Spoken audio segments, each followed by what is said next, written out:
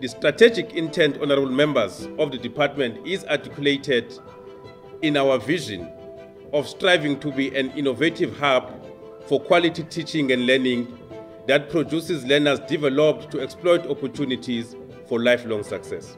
We have further enumerated features of a school that can be described as an innovative hub.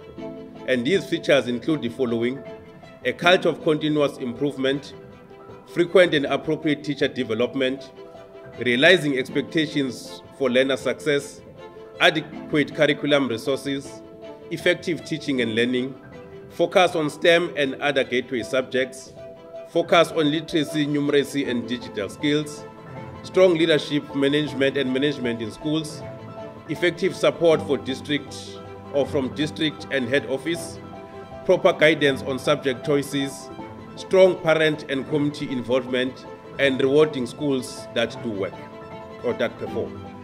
Under the dedicated program of new infrastructure assets, repairs, upgrades, and additions, we have managed to deliver 1,448 projects, which include libraries, media centers, laboratories, technical workshops, computer rooms, multi-purpose classrooms, NSNP kitchens, grade R classrooms, public ordinary classrooms, as well as smart classrooms. We are proud to report that we have completed 8 schools as committed in the past budget speech.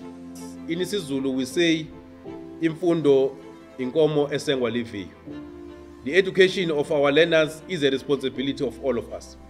We must equally take accountability of what happens to our schools within and outside the schooling premises. The impact of the budget cuts of 6.3 billion will severely be felt by learners at a classroom level. Honorable members, allow us to present the 2021-2022 budget allocation. And the budget is allocated as follows.